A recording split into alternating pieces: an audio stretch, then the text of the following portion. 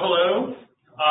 My name is Maurice Pitesky. I'm a veterinarian at the School of Veterinary Medicine in Davis, California. For the 14 participants that are online, can we just confirm that you guys, via the chat, that you guys are able to hear me speak and you guys can see your video screen? Loud and clear, they say. Okay, great. So if you do have problems, that chat box is meant for people to be able to interact with kind of our IT folks and also to ask questions. So feel free to use that, and then as we get to different points in our discussion, we can answer those depending on the speaker, if they want to answer it during their presentation or if they want to answer it at the conclusion of their presentation. We will get to your questions. If we do get a flood of questions, we'll just make sure, if we don't have time, that we do respond to them in a timely fashion. Just so you guys all know, all this is being recorded, so you guys will all have access to these talks. So if you like to take notes, that's great, but if you don't like to take notes and you just want to listen, that's also an option. Just a couple housekeeping things before we get started. So if you're in the room, the old-fashioned way, listening to the workshop, the bathroom is going to be 2 left turns. So if you go outside of this door, you make a left turn, and then make another left turn. The bathrooms will be on your left-hand side. There's some snacks also over here. You guys are free to enjoy. If you are on the Zoom meeting, obviously you don't get the snacks, and you know where the bathroom is. I'm not going to tell you where that is. Like I said, feel free to interact via the chat boxes, either if you have IT issues or if you have questions, and we'll get to those in a timely fashion.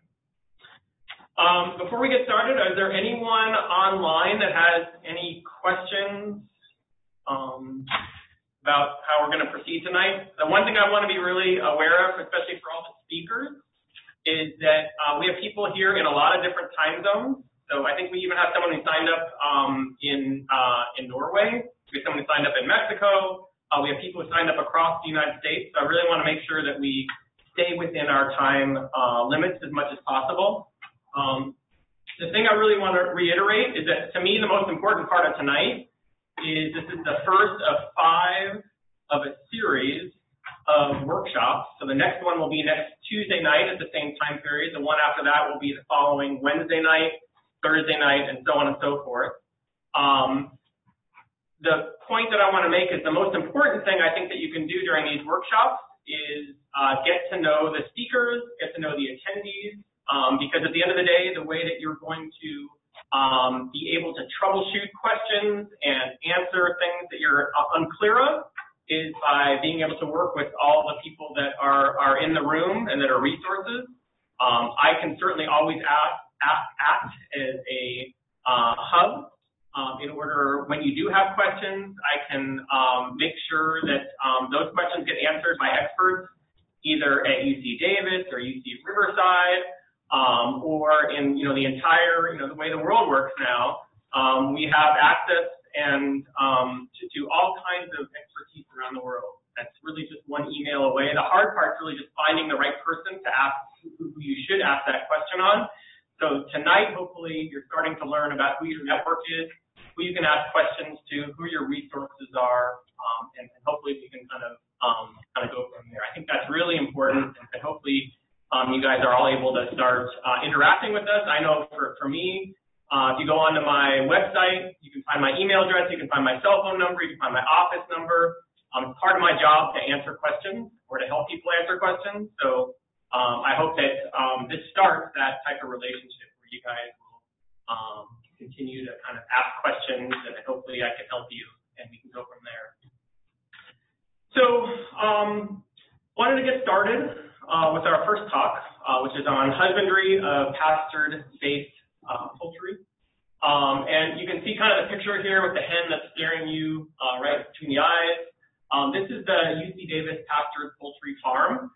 So we started this a couple of years ago with the idea that there is a lot more free-range and pastured poultry production, commercial free-range and commercial pastured poultry production around the U.S. than there used to be. And we don't really have a lot of knowledge and information sharing when it comes to this type of commercial production. When you go to these conventional operations, the universities have done a great job, in my opinion, over the years and decades of working with those commercial operations to address questions of food safety, productivity, husbandry, welfare. But this kind of niche here, especially in California, hasn't really been addressed. So what we were able to do is we were able to get some funds from the University of California to help start this farm, and then we got some additional funds from the USDA to continue this project. And big picture, the vision of what we're trying to do here is we're not trying to make money.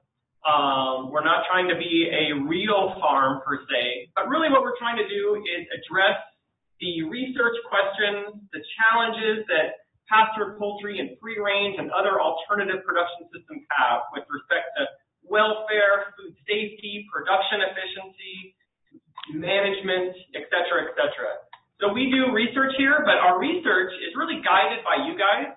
So what I really encourage people to do is if we are not addressing something that you think is critical, or you think is interesting, or you think is really important, then you need to kind of interact with us, because then we need to hopefully write grants that can allow us to do the kind of work that answers the questions that you guys are trying to address. So again, that's, you know, the theme throughout the night is not each one of us coming up here and speaking to you guys. Hopefully it's about us kind of starting to get to know each other, and then we can hopefully try to address the challenges that you guys have moving forward in this segment of poultry production. The other reason I really want to point that out is that these type of systems have challenges. There's no perfect poultry system, and we'll talk a little about those throughout this evening. But at the end of my talk, I'm going to talk a little about some of the resources that you have, and at the beginning of my talk, I'm going to talk about different resources that you have. But it's really important to note that these production systems have challenges, especially with respect to disease control. And we have a very significant outbreak of virulent Newcastle disease in Southern California right now. And it's really important that we manage these systems as best as possible in order to prevent any kind of diseases from getting and affecting our flocks. So we'll talk about that a little. I know Dr. Bland, who's a commercial poultry veterinarian, will probably talk about that a little, what's going on in Southern California. And the goal is really to still allow you and to hopefully encourage you to use the best possible practices to protect our birds, because that's going to make us more profitable, it's going to be more sustainable, it's going to produce a better product, and et cetera, et cetera.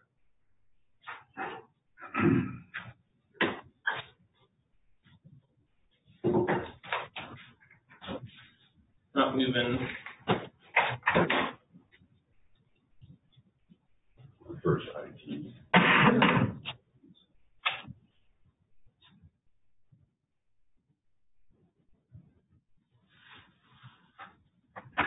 Just bear with us for a minute. Okay, there you go. Thank you. Okay. So I'm very informal, so when you do have questions, feel free to put them in the chat box, and either someone can read them from the back, or we can get to those at the end. But I want to make sure that, again, this is not, this kind of didactic, kind of junior high school lecture, but hopefully there's an interaction and you guys ask questions. I promise you I will not know the answer to many of your questions, but the goal is to try to then, identify people who can try to answer those questions. So I want to identify, especially because there's a lot of people here that are from California, I want you to realize what your resources are. The goal of tonight is not just to give you 3 hours of PowerPoint. The goal is to really show you what your resources are. So it's really important that I think people kind of have a general understanding of what cooperative extension is. It's in every single state. And basically, it's a university-based research and knowledge sharing program. We have folks like myself that are in cooperative extension at UC Davis, and my job is to focus on poultry health and food safety. And my job is to, if you look at the mouse, is to work with researchers and to make sure that that information is extended to the poultry industry and to backyard poultry producers and alternative poultry producers. Some of that research is my own. A lot of it is other people's research. And again, the goal is to really make sure that that research information is delivered to the farmers.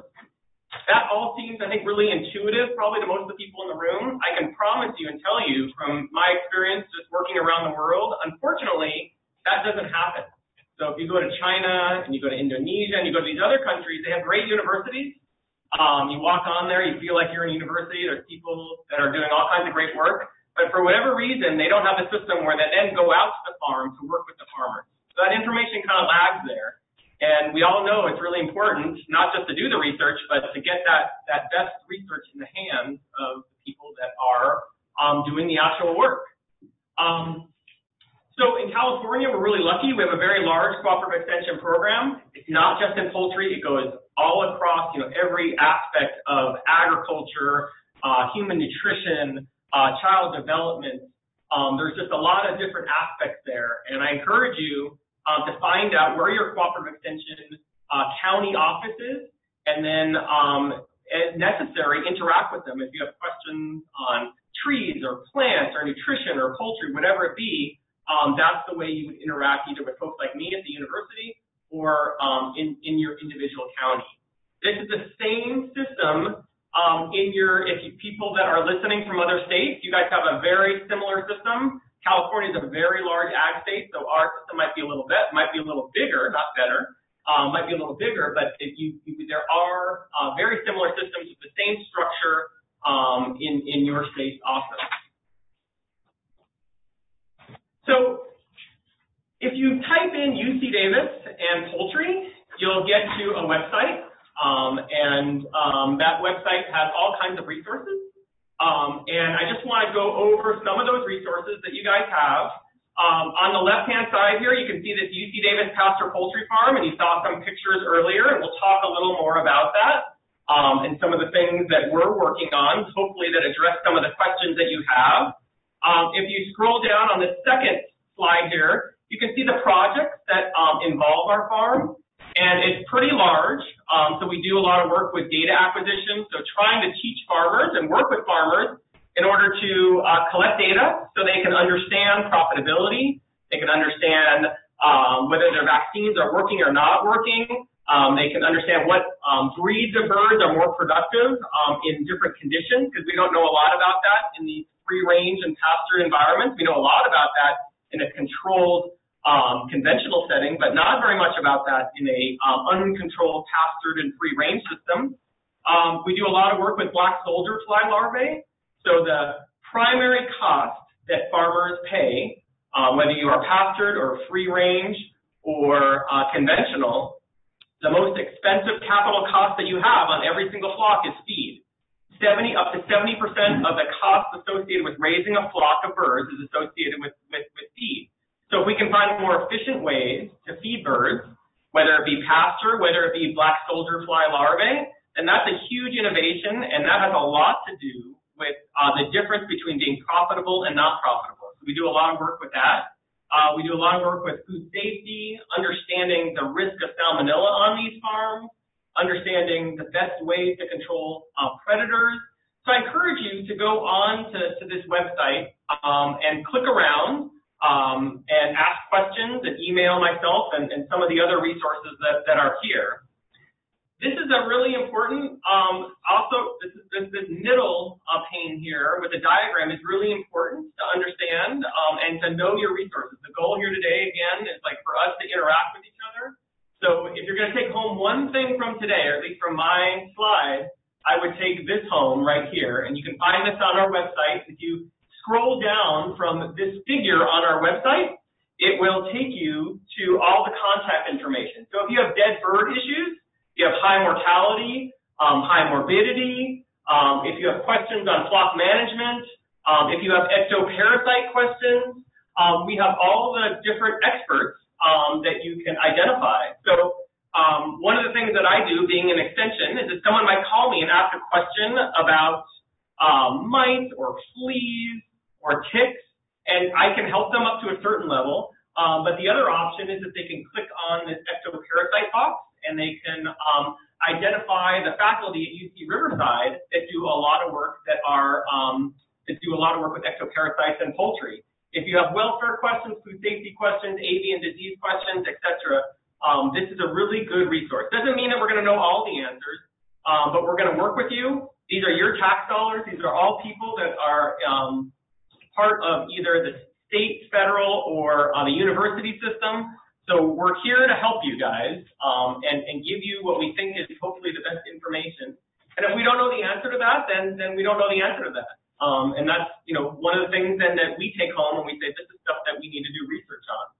On our additional resources section, one of the things that we have here is information. For example, that top one is how to test for Salmonella enteritidis in your backyard coop.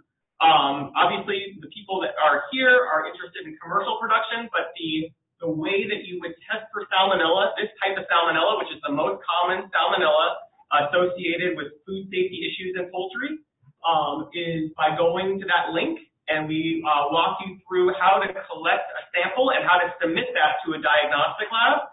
That's really important. The law in California and the law in the United States right now says that if you have below 3,000 laying hens, that you do not have to do that type of surveillance.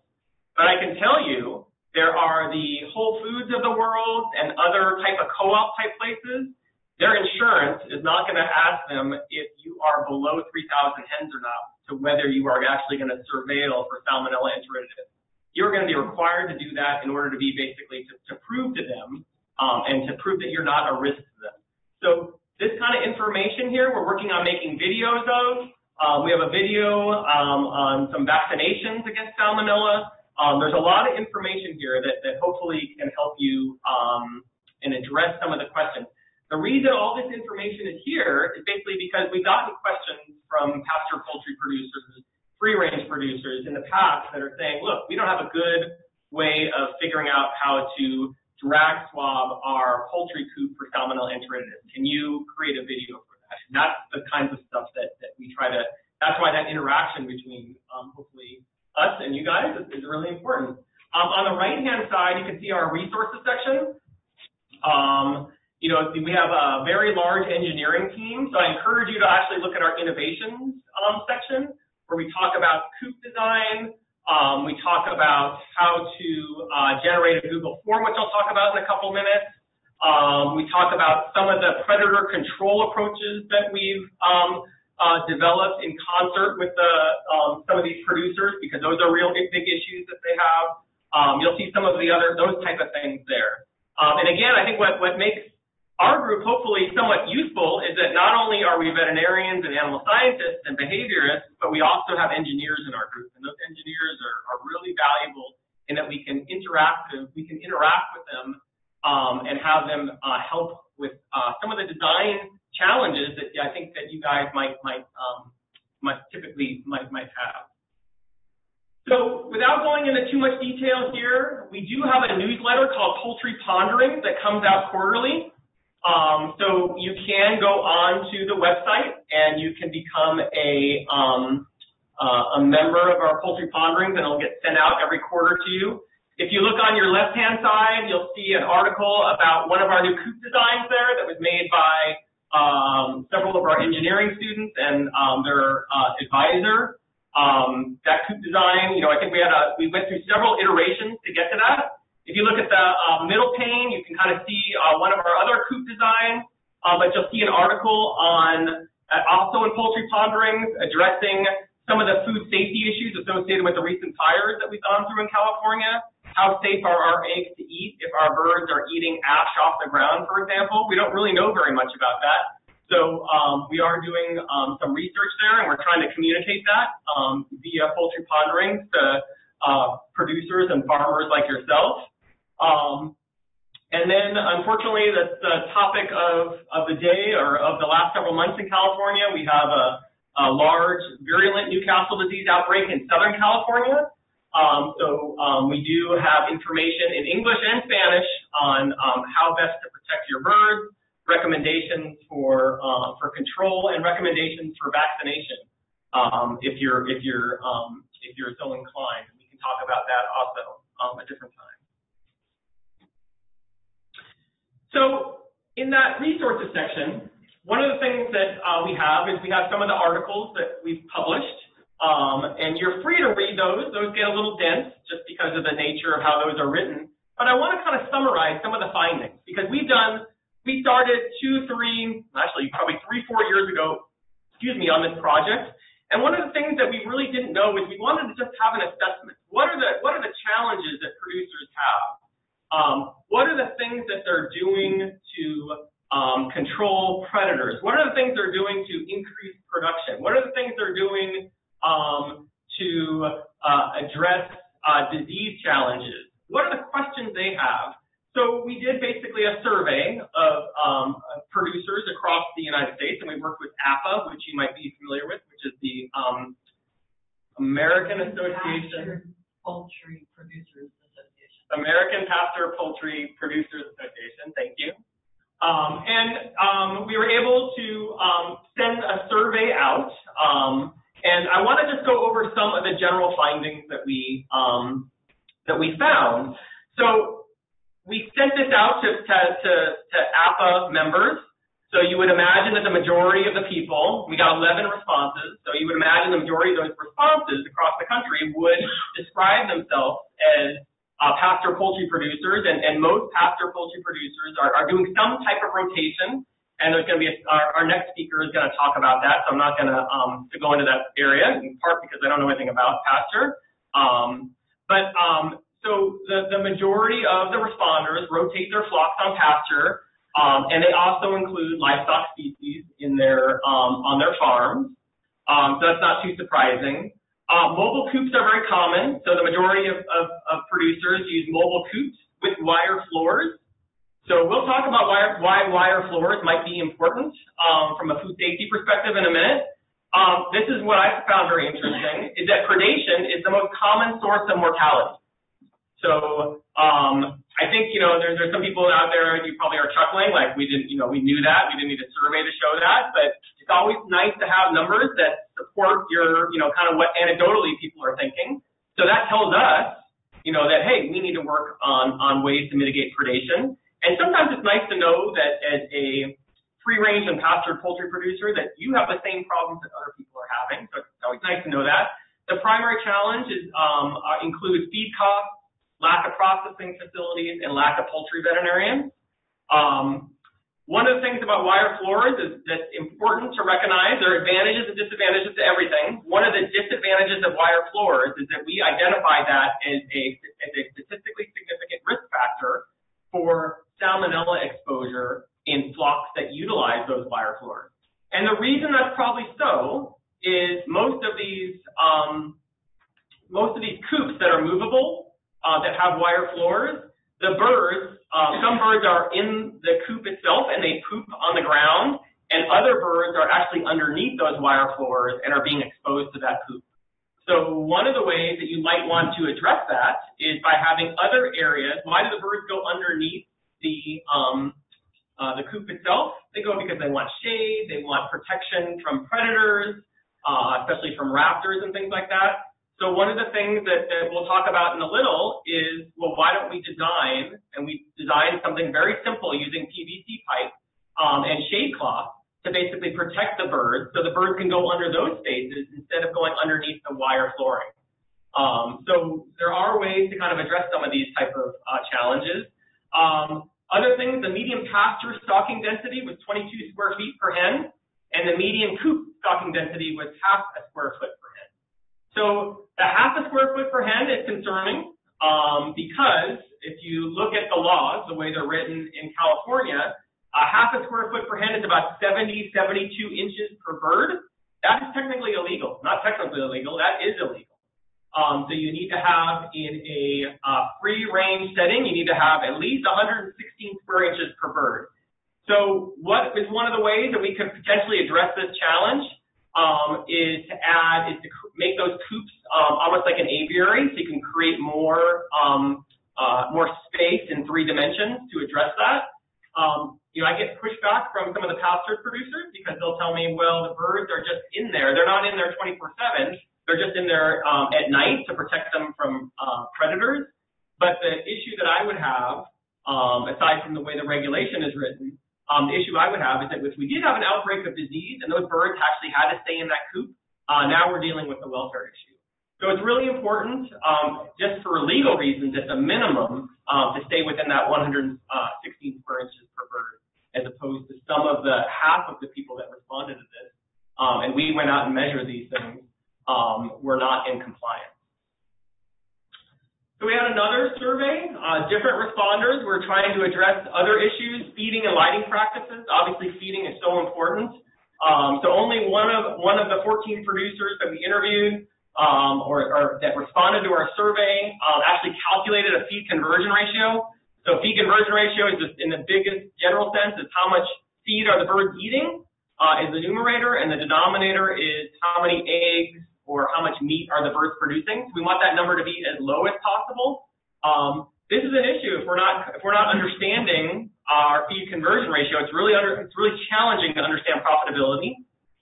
So this is something that we're really keen to work with producers on, and we've had workshops where we've started trying to identify nice, simple ways to collect this type of data. It's not easy to collect this data because it's not automated like the conventional systems are, but we can do this, and we've kind of fiddled with this, and there are ways to do this very effectively that we can go into another time. Of the layer farms that answered our survey, most of them actually were using supplemental light, which is great, because supplemental light is really important for egg production. Even in these systems, it's really important to get approximately 16 hours of light. And depending on where you're listening from, your birds might not be getting 16 hours of light. So providing that supplemental light is really fundamental from a production perspective.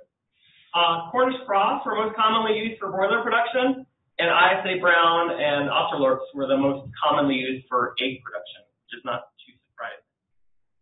I'm not going to go into too much detail here, but we do have on our website a tool for how to set up a Google form. So if you are internet inclined, if you are app inclined, Google Forms are great. You can generate something like this. And on your phone, you can ask any question you want, and then that'll automatically populate a spreadsheet, and then you can look at that data. So if you have sick birds, or if your egg production is going down, when I talk to a lot of producers, if I ask them if their egg production is going down and they can't answer that, it's really hard to try to identify if there's a problem or not. So whether you do this on the internet, whether you do this with a piece of paper, doesn't really matter at all. I'm agnostic as long as you're going to utilize it. That's the most important thing. Technology is great when it works. When it doesn't work, I know it's frustrating. I can vouch for that. But there are some great tools to do this. And there's also, a good old-fashioned piece of paper and a pencil is also a great tool. So it's just important to start collecting data. And I think the most important thing is to make sure it's useful data.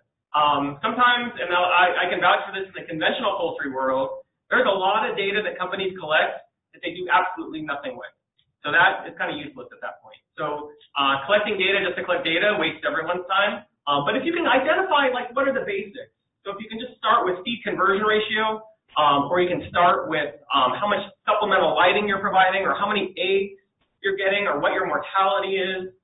Those are great places to start, and is fundamental to really being able to identify problems, and also being able to identify, look, this flock is more productive than my last flock. What are the differences? Did I use a different breed of bird? Did I use a different type of feed, et cetera, et cetera. Uniformity is also something that's really important, and it just requires weighing birds. Uniformity is really important for a lot of reasons, including welfare. So if we have birds that are very large and birds that are very small, that creates, obviously, challenges with pecking orders and things like that. So having all our birds roughly the same size is really important for all kinds of reasons. But it is one of the best indicators of identifying how healthy our flock is. If our flock is uniform, meaning that if our flock is around the same weight, all the birds in our flock are around the same weight at 2 weeks, at 3 weeks, at 4 weeks, so on and so forth, those are great signs for how healthy that flock is. So the basics of husbandry. So I don't want to make anything too complicated here. So let's keep it as simple as possible. We want to give them the right feed. So if they're layers, we want to give them a layer feed. If they're chicks, we want to give them a chick feed. If they're broilers, we want to give them the correct broiler feed. We want to give them the appropriate amount of light. Big picture, we want 16 hours of light. We want to give them clean air. So if we have really wet litter, we can get a lot of ammonia. If we have really dry litter, we can get a lot of dust, and that can cause some air quality issues also. It's fundamental to give them clean water. It amazes me that all the fancy stuff we talk about, if we can just provide clean water to our birds, and that's really hard to do on these systems, but if we can just provide them clean water, everything else at some level will take care of itself. Because water is the best predictor of how much they're going to eat. If you don't have clean water, they're not going to eat. If they're not going to eat, they're not going to get to the right weight. If they don't get to the right weight, then they're not going to be in lay when you need them to be in lay. And it's going to take longer to get your hens to start producing eggs. So clean water, cleaning your water is out. I know this is not, fancy anything, but it's so fundamental to making sure our birds are healthy and happy. Space. So we talked a little about some of the space requirements. We'll talk a little more about those. Birds are in a flock, so if you provide them, tons and tons of space, they're still going to kind of travel together on kind of a pasture. Very rarely do you see, most of the time you see birds clustering at some level. And sanitation is essential. So these are all, things that we all kind of know about, but it gets a little challenging sometimes to kind of remind ourselves and to be disciplined enough to always make sure that we follow those basics there. So free range versus pastured poultry. So there is no USDA definition of these type of production systems. So there are, kind of rough ideas, and I think we know it when we see it. But in general, free range systems are allowed access to the outside. They typically have a stationary barn. Pastured systems, mainly outside. The birds are mainly outside all day long. Limited indoor access, usually just at night to protect them from predators. And they have access to grass. That's obviously really important. And most of these coops are mobile to take advantage of greener grass and other spots. So we'll be talking about that with our next speaker. One of the things I want to point out, since all the people that are listening are commercial producers, it's really important to label your production system appropriately. And it's really confusing. So when you go to the market with someone who doesn't know that much about eggs and you look at all the different labels, it's very confusing. And that means it's really hard for people to realize sometimes which one should be priced higher because it's more challenging or it has more allure to a consumer. So one of the things that there was a study recently that showed that the operating costs of cage-free eggs are about 75 cents a dozen, and the operating cost for a colony cage dozen of eggs is about 64 cents a dozen. I think sometimes it's really important to realize that it is more expensive for all kinds of reasons to raise our birds in a pastured or free-range setting. That doesn't make it better or worse. That just means that we have to be able to account for that. And part of the ways that we account for that, I think, is by being able to convince and market those eggs as different or special. And the way things are right now, there is a lot of wiggle room on what's pastured and not pastured. I've been out to farms that, when you look at the label, they say pastured, and I wouldn't consider that pastured. I see a dirt pad there. So it's really important to be able to really know what you're actually marketing and not marketing and what the costs are associated with some of these systems. So when we think about the advantages and disadvantages of these systems, we don't have time to kind of go over, kind of in a discussion type setting. But I really want to point out, it doesn't matter what system you're using. It'd be interesting to hear this later from Dr. Bland, but I've been to enough farms, in my opinion, in my lifetime, where if those farms are run well, it doesn't matter what type of husband. It doesn't matter if they're free range or not free range, pastured, cage, colony. If they're run well, and the product is going to be a safe, healthy, nutritious product. If they're not run well, then the product is not going to be a safe, healthy, nutritious product, no matter what system it is. So I think it's really important that we think about, when we do our pastured and our free-range poultry production, then we think about, obviously we want to have pasture there, obviously we want to have free range, we want the birds to be outside, but within that system, we want to think about feed, light, air, water, space, and sanitation. That's fundamental, in my opinion. So just going down the list here, with the 15 minutes that we have left, feed is essential. I put asterisks near the feed. Feed can be very challenging for smaller producers to get. So larger producers can go through 4 or 5 or 6 different rations depending on the age of the bird, how much protein, how much calcium, how much phosphorus they need to provide the bird. It is much more challenging to do that when you have a small flock, if not impossible to do that, because feed mills typically only like dealing with much larger consumers. But the fundamental, if we're just focusing on layer production, the fundamental feed that you need to offer is a starter feed and a layer feed. And you'd be surprised how often people get those confused, and even feed mills get those confused. I was on an operation probably about 6 months ago, where for their starter feed, it was still a starter feed, but the feed mill that produced it was making a pelleted starter feed, and the pelleted starter feed, because of the binders that they were using and because of the way the feed was processed, it wouldn't even break up in my hand. So when I walked into the brooder where these chicks are, these chicks were starving. Their crops were empty, and they were all trying to eat just the dust from the pellets. So it's really important that we feed not only the right ration, but the right consistency of that ration. That when we think about whether we're feeding a pelleted feed, which is appropriate for a layer bird, we don't feed that pelleted feed to chicks, which is more appropriate. As chicks, we should be feeding a crumble feed or a mash feed. So it's really important that we pay attention and that we try to optimize and work with feed mills in order to optimize what type of feed we're giving our birds. This is probably the most challenging issue that you're going to run into because feed is expensive. It's 70% of your operating cost.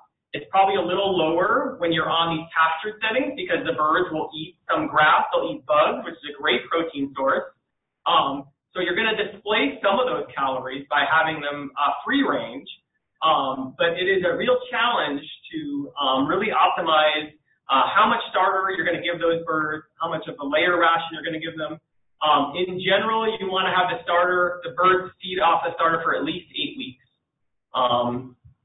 And if you only have an option of a starter and a layer ration, then you would feed them the starter ration until they're about 16 weeks or so, and then you can transition to a layer ration. So we'll talk about calcium, and just in the interest of time, I'm going to skip that part of it, but calcium is fundamental to layer birds, and it's really important that if a bird is going to eat 100, 120 grams of feed as a layer every single day, it's important that about 4 to 4.5% of that diet be calcium. If we are feeding them something else that is not rich in calcium, then those birds are going to have problems. That's when you start running into all kinds of problems with respect to nutritional diseases and also with the thickness of eggs, the eggshells themselves. So there's a lot of different types of feeders and waters. For the most part, I'm agnostic on what systems people use. The most important part is to keep them clean. There are advantages, for example, on nipple waterers versus the bell waterers. The bell waters need to be cleaned typically almost every single day, especially if there's a lot of dirt there. The best way to get chicken sick with salmonella or E. coli is to have them ingest the actual bacteria themselves. So keeping the water clean is really fundamental. The locations of feeders and waters, it's really important to think about where you put them. So if you put feeders and waters just outside in an area where there's no cover, and the birds can be preyed upon by raptors, for example. Birds are smart. They're not going to go into those, they're not going to eat and drink as much, and they're not going to be as productive then. So one of the things that we've done is we put our feeders and waters under not our coop itself, but we put it under our PVC kind of structure that's about 1.5 feet off the ground. And if we put the feeders and waters under there, the birds can use that for shade. They can use that to nibble off the grass, and we can move those things around in order to allow the birds to eat more of the pasture and to kind of make sure they're not denuding the grass. And then we can also make sure that they're not putting those feeders and waters in places that they're not going to utilize them because of predator concerns, for example. So lighting, you can give whole talks on lighting. It's really important, especially with laying birds, to make sure that we're getting adequate light for our birds. One of the things in our survey is that it was interesting, people were providing light for their layer birds, supplemental light, either in the morning or the evening, or a combination of the morning and evening to get up to that 16 hours, but they weren't using lux meters. Lux meters are one of the ways we can measure the intensity of the light. And that's, kind of one of these things that is really important to try to understand and optimize. If you give them too intense light, you can start getting double yolk eggs, for example. If you give them too intense of a light, they can become more aggressive. So there is, as we all know, too much of a good thing is not a good thing.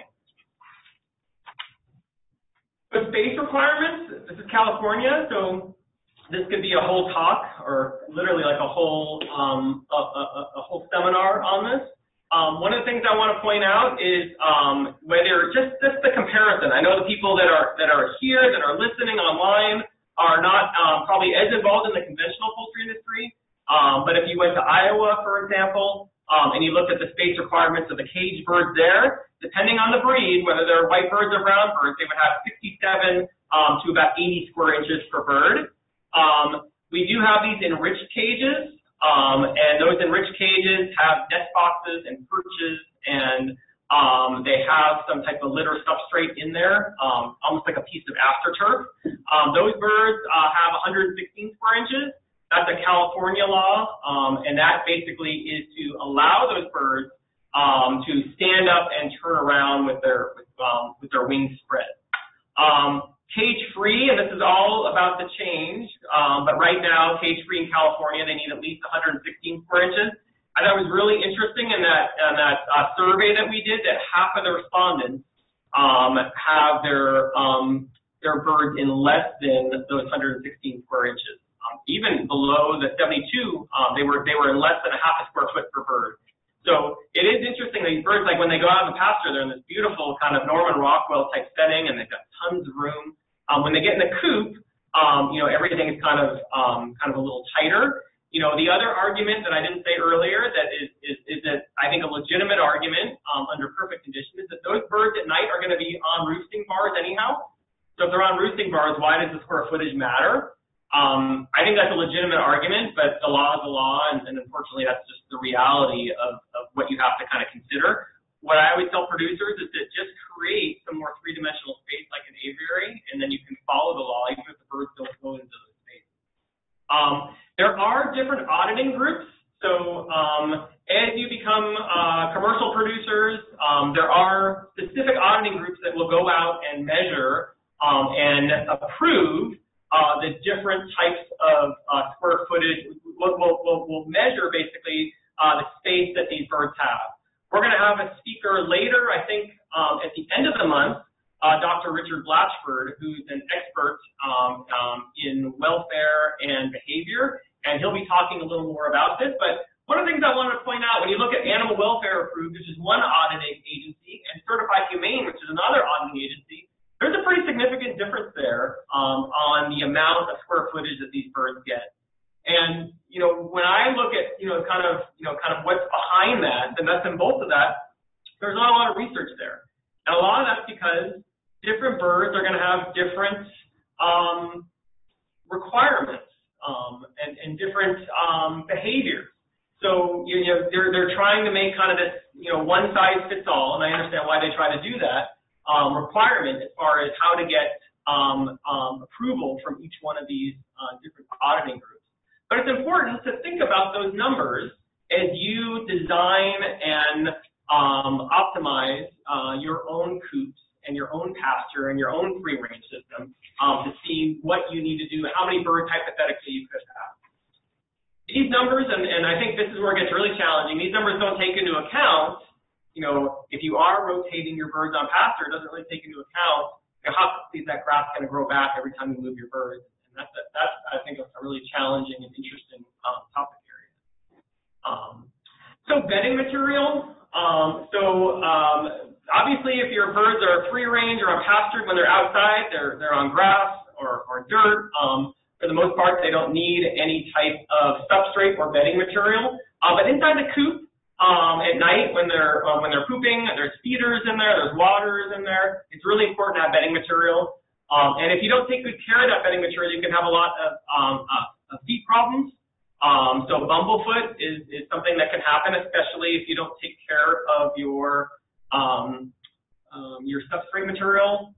Whether that substrate material is rice hulls, so we're in California now, so we have access to lots of rice hulls, which is a great bedding material. Wood shavings, as long as you're not using hardwoods, is also a great bedding material. The most important part is that when you walk into your coop, it doesn't smell like ammonia, and that when you pick up the bedding material, it doesn't, you can't squeeze it and get moisture out of it, or when you pick up the bedding material, it doesn't aerosolize and cause respiratory problems. So you want to have that happy medium. In a perfect world, if you can get about 6 inches of bedding material, I know that's hard to do, but if you can get 6 inches of bedding material at least, that allows the birds basically to rototill the fecal material back into the rice hulls or the wood shavings. And if you do that and you manage that correctly, you will not have to change their bedding material for the entire length of that flock, for the entire life cycle of that flock. So bedding can be your best friend. It can also be really challenging to work with, and especially when you have too much ammonia or too much moisture. Straw, in my opinion, is not a very good bedding material. It's not absorbent at all. So it's great in nest boxes because then your eggs aren't going to crack at all. It's kind of giving you that nice kind of padding and packing. But straw does not absorb very well. People sometimes try to chop up the straw, and I'm not sure how much success they have with that. But in its normal form, straw is not something that I would recommend. But it's great for nest boxes. So predator control. So from looking at our surveys. And trust me, I'm not very smart, and I'm not always the best listener. But if I listen to enough surveys, and I listen to enough farmers telling me that we have predator issues, then eventually it finally clicks that we need to make efforts when it comes to predator control. So there is no silver bullet. So unfortunately, I wish there were. I wish all those things I click on when I type in predator mitigation or predator control on the internet, I wish they all were as great as they say they are. But they're just not. And the reality is that the fancier stuff, which I'm a sucker for, doesn't really work very well. But the basics are the best. Fencing is going to be your best friend. So I know it's hard because you say, well, the first part of the talk we're talking about how important water is, and the second part of the talk we're talking about how important fencing is. That is not groundbreaking research, right, from a university. You guys know that. But it kind of reminds us it's the basics that are, if we can do the basics well, we can be really, I think, very productive and utilize these systems well. The one thing I will point out to you is that the fencing is only as good as its weakest spot. We know that intuitively, but I don't know how many people have ever walked around their fence line and looked for holes and gaps. And I've spent some time on our farm walking around with people that are really good at predator control and know a lot about more than I know about wildlife, and they will nitpick every single gap and hole. And the thing they point out is that predators are smart. They will keep on probing a fence until they figure out how to get underneath it. And even that gate that you open up that's got that 2 or 3 or 4 inches of space there, that is an easy way for predator to get in. If you see it, they're going to see it way before you see it. So it's really important to really be fastidious when it comes to that type of stuff. And it's still not going to be perfect, but at least you're making you're doing the best you can to make the appropriate effort. The other thing I point out, we're not going to talk about biosecurity in this talk, but the good thing about predator control and biosecurity, you're kind of doing the same thing. Biosecurity, we're trying to prevent diseases from outside the farm, from getting onto the farm. Predator control, those predators, just because they're wildlife, are going to have all kinds of bacteria potentially that they're carrying, ectoparasites, viruses, et cetera, et cetera. So if we can do a pretty good job of predator control, we're also improving our biosecurity at the same time. The nature of pastured poultry and free range is challenging in the sense that we are never going to be perfect when it comes to predator control. We're never going to be perfect when it comes to wildlife. But we obviously want to honor and still utilize those pastured poultry and free range management and husbandry practices, but we just want to do it as well as we can. So it's really good to just know what kind of wildlife you have. This slide here I think is really interesting. So where you see my cursor, when we were a couple of years ago when we were putting our pasture, when we were seeding our pasture, this is my ignorance as someone who doesn't know a lot about pasture and wildlife, we noticed after the grass started growing that we started having all these geese that were starting to show up. A couple weeks later, they didn't show up anymore because the grass grew more. So obviously waterfowl like geese and ducks can be a source of all kinds of diseases. So it was interesting to note that, and as the grass grew more, those birds all went to different crops around campus. They stopped coming there. So you have to know what you're up against, and obviously, understanding what you're up against, not just during the day, understanding at night. We've got all kinds of good cameras that can help us with that. Stuck here. Moving on the laptop. Oh, there we go. I'm not going to touch anything. Okay. Okay, I'm stopping.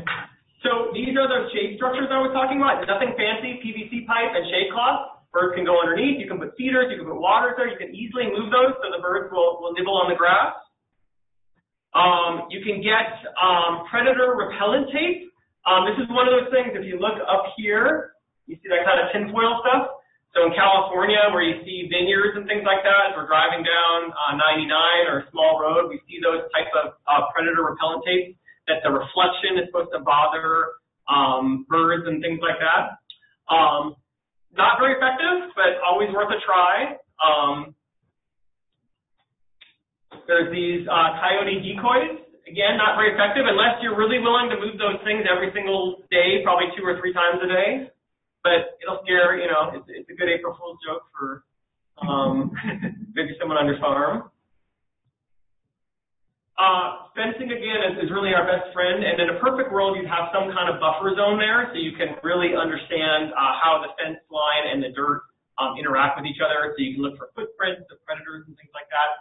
I know that's hard for people. They can't always have that kind of buffer. But at least if you can keep the grass down low in that space, that might be helpful. So electric fencing is also really important. This would be a fence within a fence, and this is really important if you are rotating your birds. So these are portable electric fences that are powered by a solar cell. So the last thing I want to talk about, again, is we have, and Dr. Bland is going to talk about this, but I just want to point out and want to make sure that you guys are aware of the resources you have. This is not just in California. In California, we have the California Animal Health and Food Safety Lab. Other states have very similar systems, and if you have sick or dead birds, it is so important to submit your birds to the CAP lab. It is a nominal fee, and this is essential because this will help you identify what diseases your birds might have and hopefully help us manage our way out of that disease, whether it's nutritional or infectious, metabolic. It's a great resource. There are literally, there's 4 locations throughout California. We've got bacteriologists, virologists, pathologists, every ologist you can imagine for a nominal fee are going to help identify what's wrong with your sick or dead bird. So it's a great resource, and I encourage you guys to utilize it. Dr. Bland, looking at his face, is going to talk about that in more detail later on. So I'm not going to steal his thunder. So with that, I'm going to switch to our next speaker. Let's plan, if there are any questions, just so we can stay on time, let's plan on answering those questions